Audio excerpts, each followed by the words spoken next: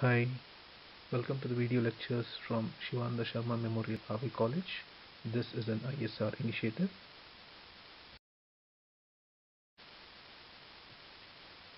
Shivananda Sharma Memorial RV College is one of the premier institutions run by the prestigious RV group of institutions. We have come up with a unique initiative to engage students at the time of this unforeseen medical emergency caused by the corona outbreak. As a socially responsible institution, we would like to connect academically with students to make good the losses caused.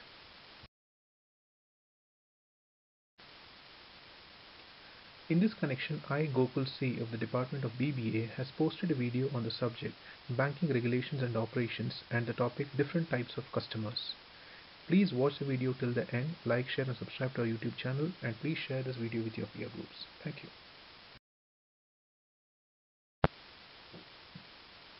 Hi, today we'll be discussing a very important chapter in income tax called Profits and Gains from Business or Profession, in short PGBP. This is the first part of the video. We'll be discussing only the theoretical aspects today, and then in the next videos we'll be talking about the formats and how to do the problems. It's a very important chapter from an examination perspective because we get one question from business and one question from profession. So please listen to the lecture very attentively.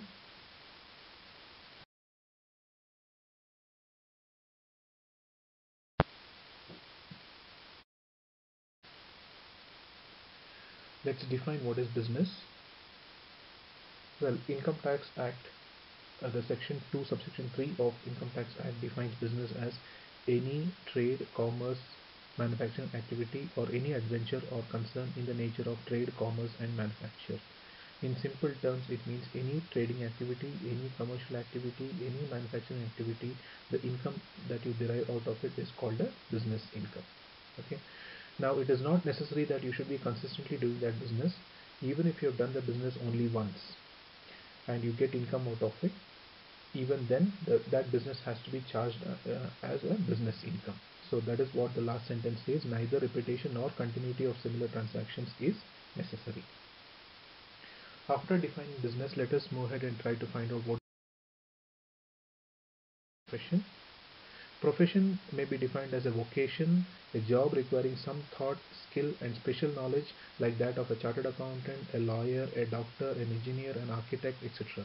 So profession refers to those activities where the livelihood is earned by the persons through their intellectual or manual skills. Well, it means to say that if a person earns his livelihood by using his intelligence and some special skills, then that person is called a professional. Now that includes chartered accountants, lawyers and doctors.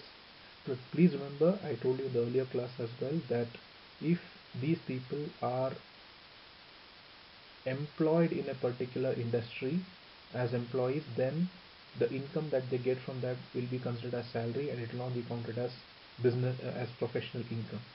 Only if they have their own practice would they be considered as professional gains or professional incomes. Now, what is vocation? Vocation is the income that the artists derive. Artists could be people who are into movies, music, etc., and they use their artistic skills and they earn their livelihood. So the income that these artists get is called vocation, and vocation is also a part of professional income. Now I hope I have made the definitions clear of what is business and what is profession. What is the first part? What is profits and what is gains? Profits, in simple terms, in all accounting terms, we know that it is excess of income over expenditure, and that pretty much remains the same for us in income tax as well. Gains. Now, if you ask me what exactly is the difference between a profit and a gain, there is no clear-cut definition, but the way we look at it is, if you run a business on a daily basis, you make purchases, you make sales. The difference of whatever is the difference is what you call your profits. But without making a purchase, without making a sale, you still make some profits. That is called a gain. For example, you bought an asset and you sold it for a higher amount. Technically, it is not an operating activity. That is not your regular course of work. Your asset got appreciated to that extent. So whatever that percentage of appreciation that you have is called a gain. Strictly it is not profit.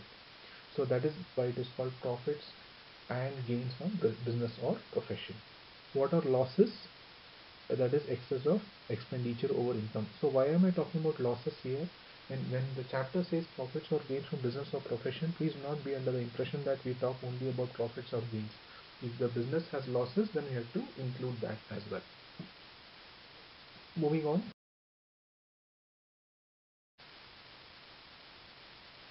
Well, types of business, income tax divides business into two. One is a manufacturing business, that is conversion of raw materials into finished goods, and trading businesses.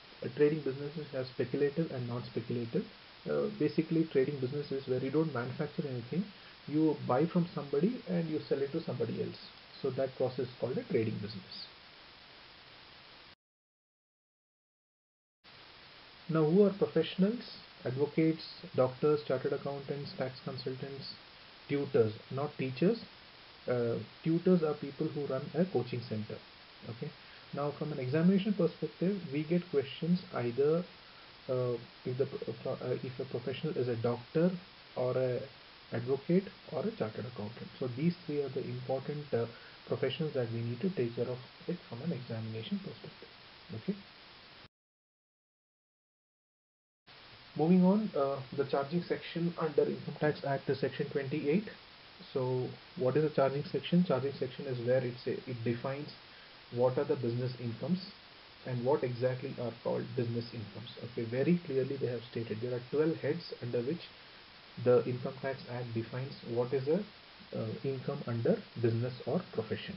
Okay, first is very clear, self-explanatory, profits or gains from any business or profession. Very clearly it is mentioned any profits that you gain or from any business or profession. Very straightforward explanation, first one. Second is any compensation or other payment due to or received by the business. Now what does it mean? If the government gives you any compensation for any loss or something, or if your building is moved due to some requirement of the government, then the government gives you some compensation for that. That whatever the income that you gain out of it is also called a business income. Then the third is if you are doing some business on behalf of some members who are into the same profession, that is also called a income from business or profession. Okay.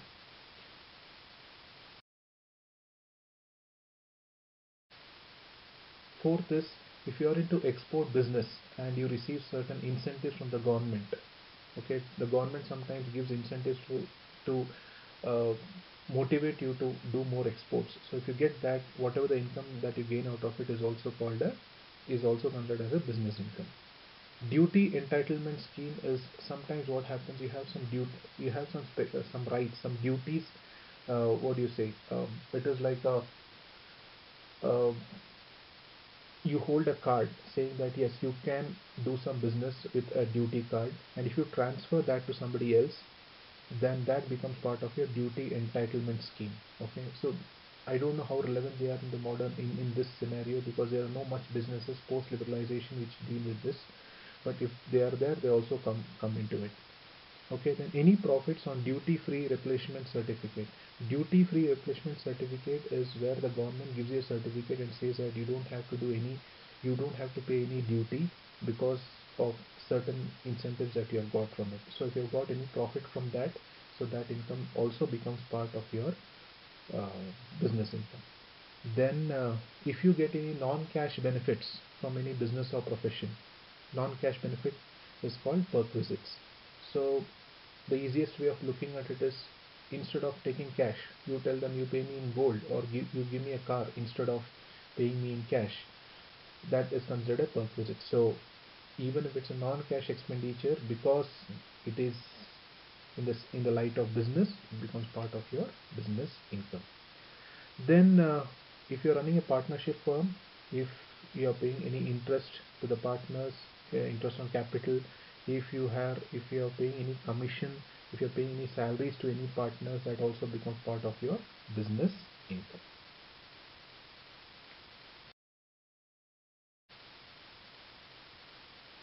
The ninth one is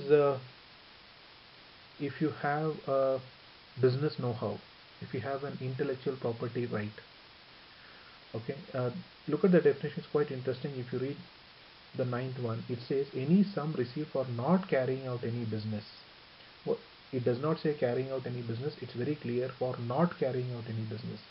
That means to say you have a business A who has some know-how, and he knows how to do, he has a copyright or a patent about on some product. B comes, the business B comes and says, please don't do this business in this area, wherever the geographical area is, please don't do it. And this guy says, no, how can I stop myself from doing the business, because that's my livelihood. Then B says, doesn't matter, whatever is your copyright or your patent is, I can pay you more than that, please withdraw that patent. I am going to pay you much more than what the patent is going to pay you for the next 3, 4 or 5 years. Don't do that business. So if this agreement is reached and he gets some money from the competitor for not carrying on any business, that also becomes part of your business income. Okay, that's quite important, not carrying out any business. Then any amount received under keyman insurance policy. What is keyman insurance policy? Well, in any business there are certain people who are very important to run the business. For example, they may not be the owners of business, but they know in and out of the business, and such a person, it's very important for such person to be part of your business. It could happen in any organization, isn't it? Many a times you feel the void. If a person who is extremely efficient has left that organization, you feel that void there, and you feel that yes, if that person was there, things would have been much more easier. Such a person is called a keyman. So what happens many a times, employers don't want to lose such employees, and they take an insurance in the name of that keyman, and any amount that they receive from the insurance company for any keyman insurance policy becomes part of business income. Why? Because keyman is part of the business, so anything that to do with them, any insurance, anything to do with them becomes part of the business income. Now, generally what happens, I have written movie stars here, the reason is many times when the filmmakers start making a movie, they insure the lives of their stars. The reason is, it is because of them that the movie goes on to the floor and the audience are going to come into the theaters. So because of this, they generally insure them, and any income that they get out of that insurance also becomes part of the business income. Then if any sum is received on account of any capital asset destroyed or demolished as per the clause, does not include intangible assets. I think this is very similar to what I told earlier. You have a building in which you have your own building in which you carry on your own business, and the government says we need to demolish this building for road construction or something, and the building is demolished, and the government gives you a compensation, or gives you a building somewhere else to carry on the business. So any income that you gain out of it also becomes part of.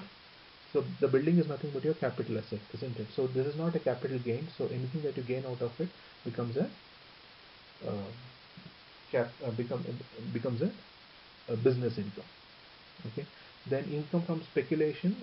What is speculation? Speculation is something which you are anticipating and not exactly spending money on it. We'll just talk about a small example of speculation. Well, from an examination perspective, not very important unless we deal with income from other sources, but this is more of a good to know. Okay.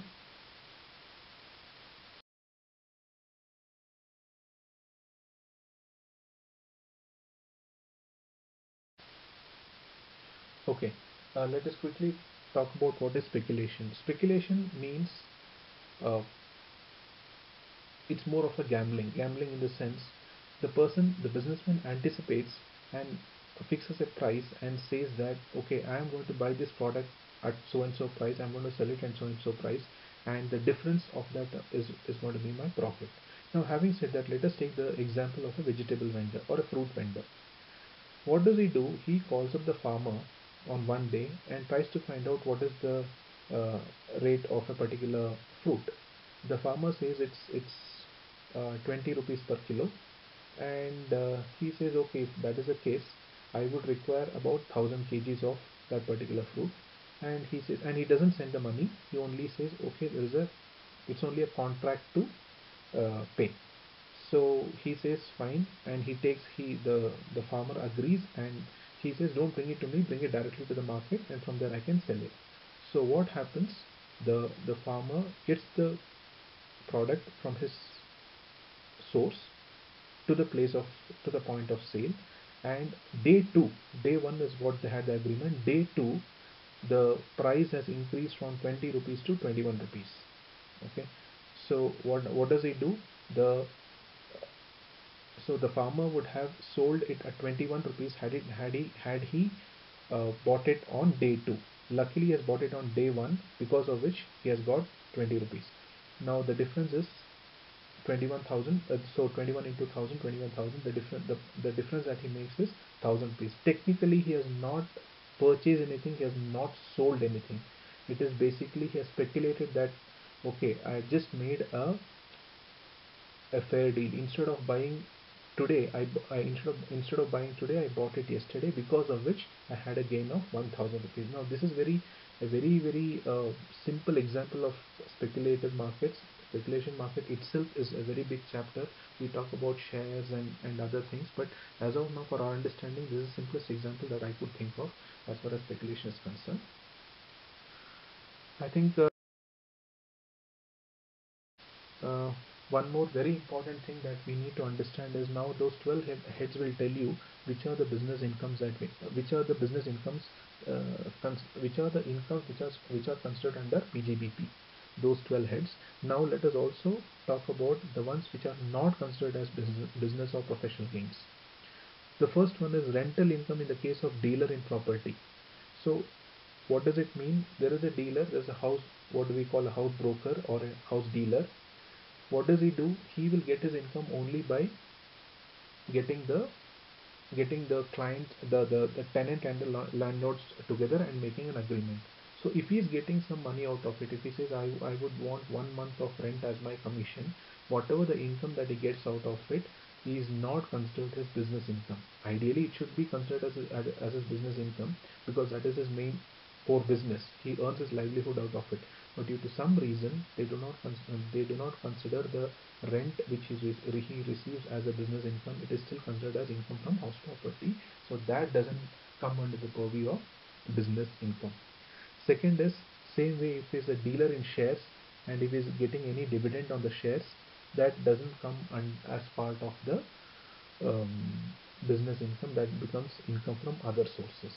I repeat, if there's a share broker and if it's getting dividend on the shares of certain companies, then it becomes income from other sources. But one very important point that you have to remember here is, please remember that any dividend from an Indian company is tax free. Now here we are referring only to dividend which he gets from foreign companies. Third is winning from lotteries, etc. Those don't become part of business income. They all become part of your other sources.